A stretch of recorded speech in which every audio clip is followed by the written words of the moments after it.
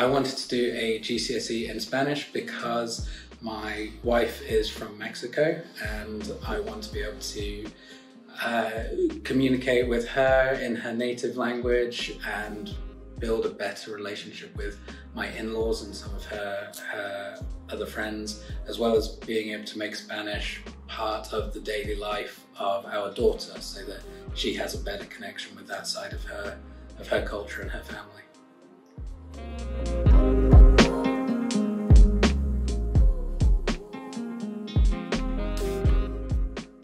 So I will be travelling to Norway in Christmas next year, hopefully, to experience Norway and all its great countryside. I'll be hopefully raising money for charity as well. I'll be looking to raise up to £1,000 for two charities. One being Winston's Wish, which is a charity that supports children going through bereavement, and also Farley Hospice, which is a hospice in Chelmsford.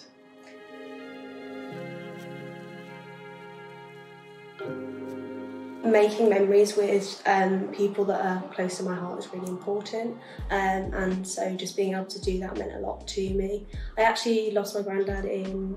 August this year, so it was sort of spurred on by that, and he always used to say it's not about what you're doing, it's about who you're with, so I kind of took that with me and thought, why not just take the opportunity and go for it. This will be the biggest journey or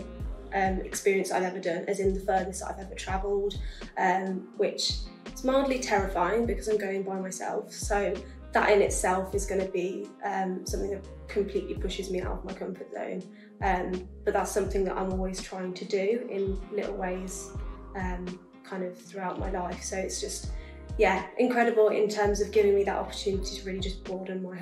horizons, I guess, in many different ways.